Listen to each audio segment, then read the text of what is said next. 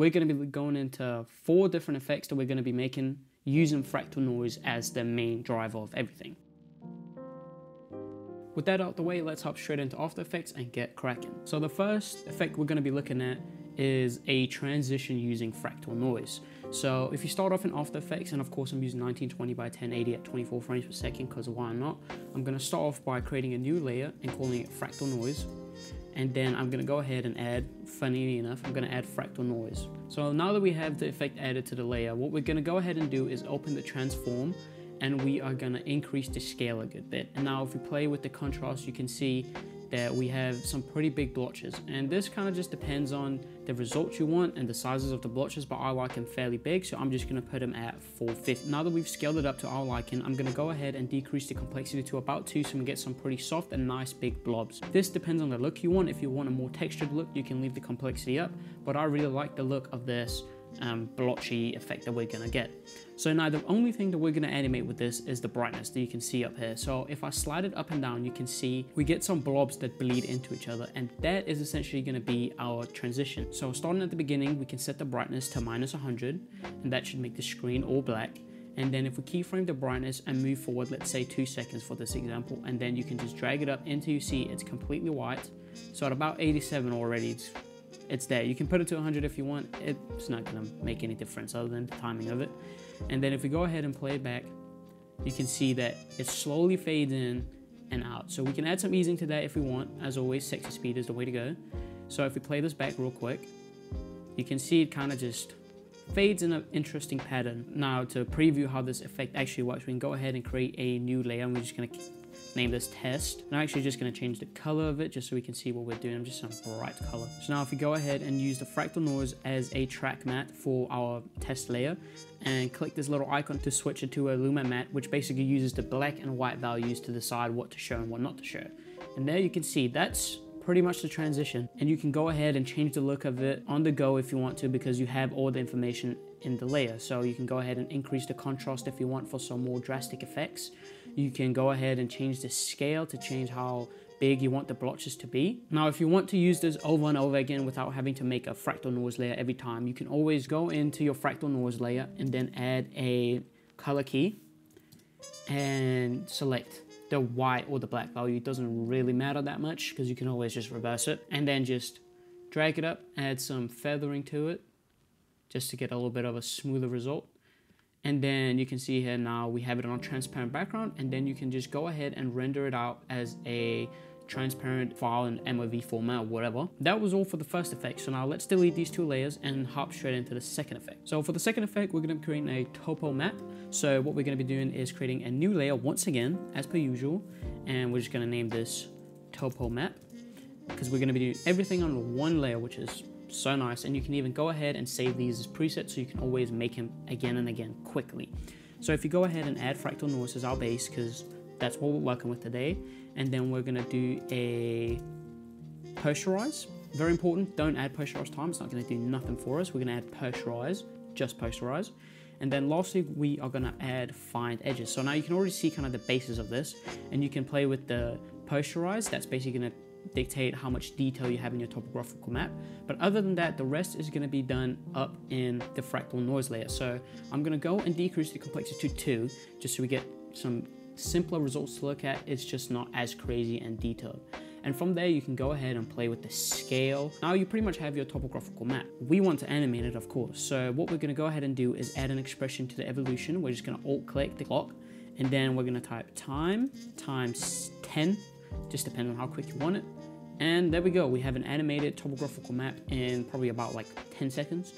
Super easy, and you can always just go ahead and save all of this as a preset. So if you select all of these, and that goes for most effects really, you go into animation and then save animation preset, and then you can save it for later use so you don't have to go through this process, although it is super easy. But as I said, the posterize basically dictates the amount of detail. So if you decrease it, you can see how many more layers of depth we get.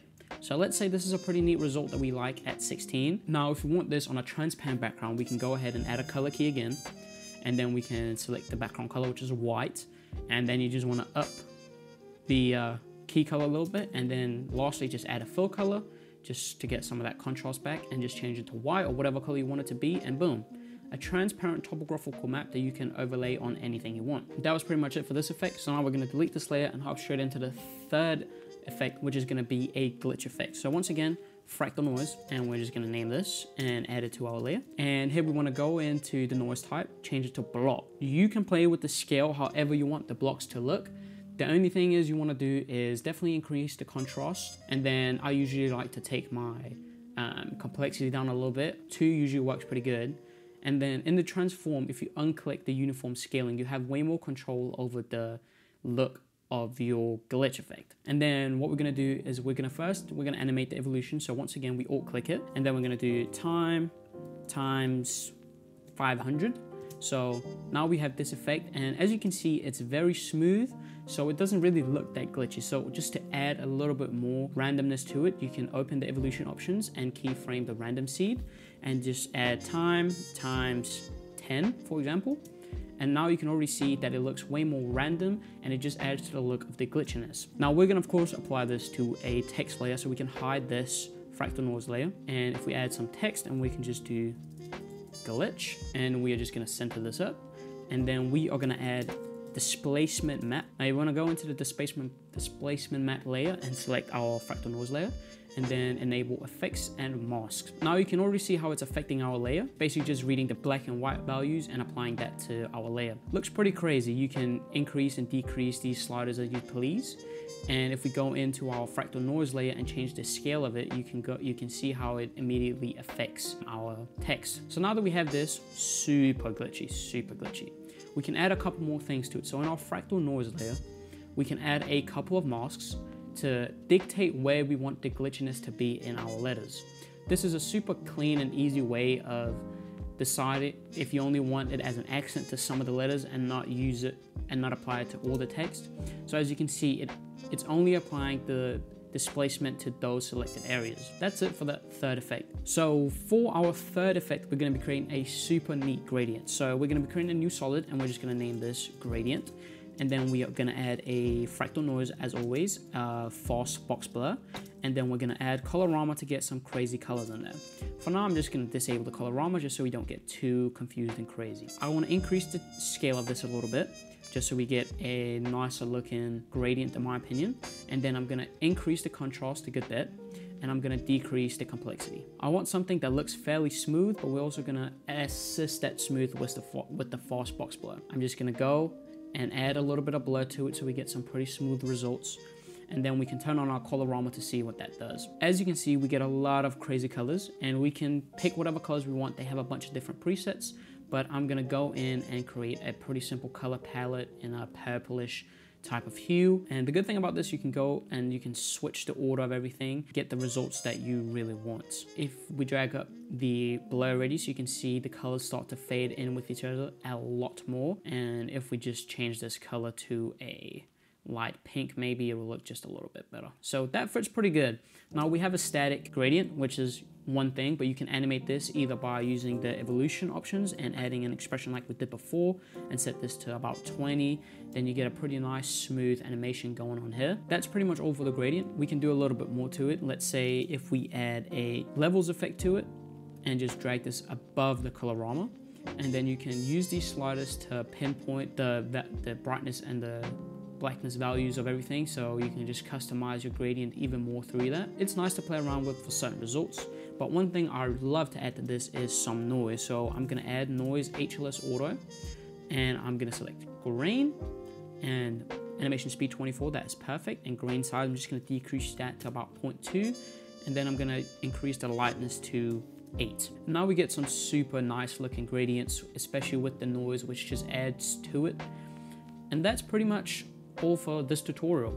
We've covered how to make a transition using fractal noise, how you can create a topographical map with fractal noise, how to make a text glitch effect, or anything else really. I mean, you can apply that to anything with the displacement map. And last but not least, we've created a super sweet animated gradient, which is a lot more customizable than the 4-color gradient, and also a lot easier to work with than the 4-color gradient.